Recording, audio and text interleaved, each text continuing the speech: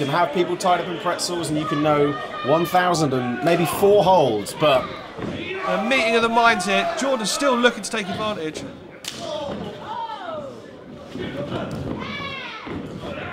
Jordon ducks underneath, gets flipped over by the NIC, and a monkey flip, and he throws Connor Mills into the NIC, and Jordon Breaks has taken control of this match single-handedly. Oh, where's Jordon? Is Jordon going up? Oh, very rarely do we see this. Where is Jordon going? The crowd really behind Jordon Breaks here. Big crossbody. Oh, but Connor Mills kicks out straight away. The O.J.M.O is headed to the second rope. Looks for a crossbody of his own, and he is caught. Up into the fireman's carry position, and he knocks Connor Mills out with the O.J.M.O's boot. Rolling senton.